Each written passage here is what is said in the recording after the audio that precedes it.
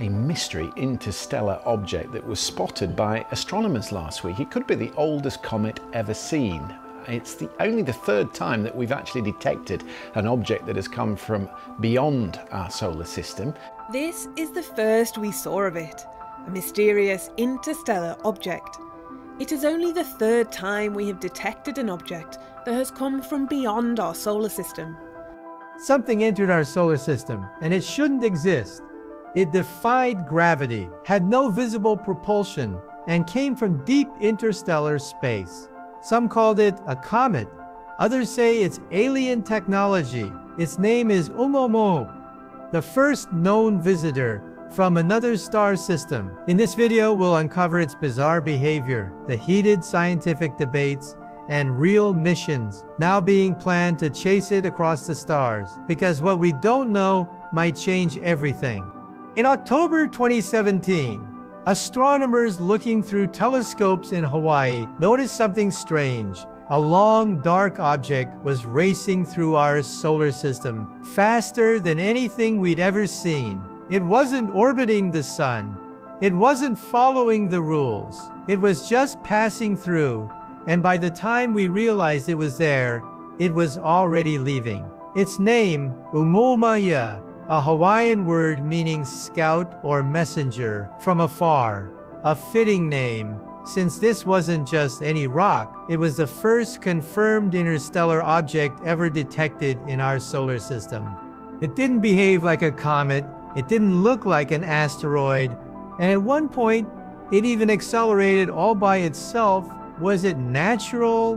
Was it artificial? Could it be alien? We'll explore other mysterious space objects just like it, and the bold plans to send a mission across the galaxy to chase it down, because whatever this thing was, it wasn't from here, and it may not be the last.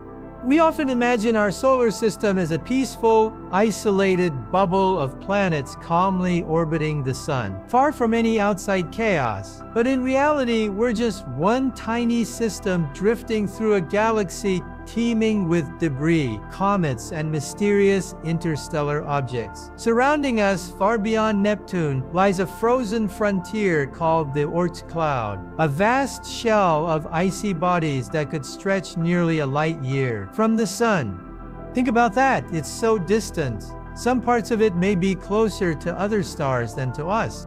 Scientists believe that trillions of comets live in this deep freeze. Most of them spend millions of years just floating in silence, but once in a while something nudges them. A nearby star passes too close. A gravitational ripple from the galaxy shakes the cloud, and suddenly one of these ancient bodies is flung inward, hurtling near the inner solar system, or catapulted out, becoming a lonely traveler through interstellar space.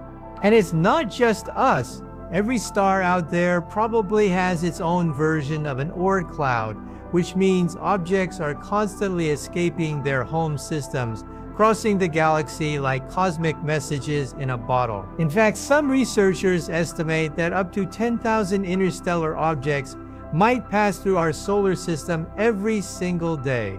But they're small, they're fast, and they're dark, so we don't see them. Except for once, in 2017, we did. And what we saw changed everything. Let's take a closer look at what astronomers saw when Oumuamua first arrived, and why it immediately shattered everything we thought we knew. On October 19, 2017, at the Halikawa Observatory in Hawaii, a telescope named Pan-STARRS picked up something strange. It looked like a faint point of light, moving too fast. At first, astronomers thought it might just be another comet, so they named it C-2017. But something was off. There was no coma, no tail, and none of the fuzzy glowing features we expect from a comet heating up near the sun. So they reclassified it as an asteroid, calling it A2017 U1. Then they did the math. They plotted its trajectory, and that's when jaws started to drop. This object wasn't from around here. Its path through space was hyperbolic, an open curve, not a closed orbit, which means Oumuamua wasn't circling the sun. It was passing through. It came from the stars. It was the first confirmed interstellar object ever observed in our solar system. With that realization, it was renamed Oumuamua, a Hawaiian word that means scout or messenger from afar, a name that felt unsettlingly appropriate. But things got even weirder. Oumuamua didn't look like any space rock we'd ever seen. As it spun through space, its brightness flickered fast and dramatically every 7 hours. That suggested an unusual shape, possibly a long cigar-like body or a flat disc-like pancake. It wasn't just spinning, it was tumbling chaotically, like a stick thrown into the air. And its surface, some observations suggested it was 10 times more reflective than typical asteroids, possibly metallic or covered in a shiny crust, hardened by eons of interstellar travel. So now we had a mysterious, fast-moving object with no tail, a bizarre shape, a reflective surface, and it came from outside our solar system. But the most shocking part of this story hadn't even happened yet. What it did next left the world's brightest minds speechless and forced some to ask, could this object be artificial? As Oumuamua moved away from the sun, astronomers expected it to slow down, just like every other object affected by gravity. That's basic physics. No mystery there. But that's not what happened. Instead, Oumuamua accelerated. It sped up. No engines, no visible outgassing. Nothing detectable, just a silent, steady boost in speed, as if something was pushing it from behind. Let's be clear, this wasn't some dramatic rocket blast. The acceleration was subtle, about 17 millimeter size, but it was real, measurable, and it defied every known explanation. Astronomers immediately turned to the most logical culprit. Maybe Oumuamua was a comet after all. Maybe it released gas jets as it got close to the sun, like a comet would, and that gave it the tiny push. But there was a problem. There was no visible coma, no tail, no trace of dust, no glow. And when the Spitzer Space Telescope, one of the most sensitive infrared observatories we have, spent 30 hours observing Oumuamua, it detected nothing. No gas, no heat, nothing to suggest it was venting material. And yet it was still accelerating. It's as if something invisible was propelling this object forward through space. Some scientists suggested it could be a comet with extremely clean, invisible gases like pure hydrogen. Others theorized it could be reflecting sunlight in a unique way that gave it an extra boost. But none of the standard explanations fit all the data. That's when one Harvard scientist stepped forward with a radical idea, one that would ignite controversy across the scientific world and make headlines around the globe. When traditional explanations began to fall apart, one scientist decided to say what others were only whispering. Avi Loeb, a Harvard astrophysicist, published a paper suggesting something bold and wildly controversial. Oumuamua, he argued, might not be natural at all. It could be alien technology. According to Loeb, if Oumuamua was extremely thin, like less than a millimeter thick, it could act as a light sail, a type of propulsion system that uses radiation pressure from a star to move through space. Think of it like a cosmic surfboard riding the light of stars. He pointed out that the object had an unusual shape. It was accelerating without visible thrust, and it was highly reflective, possibly metallic. Loeb believed this could be a deliberately constructed probe sent by an advanced civilization, a scout, a messenger, maybe even a relic. Naturally, the scientific community pushed back hard.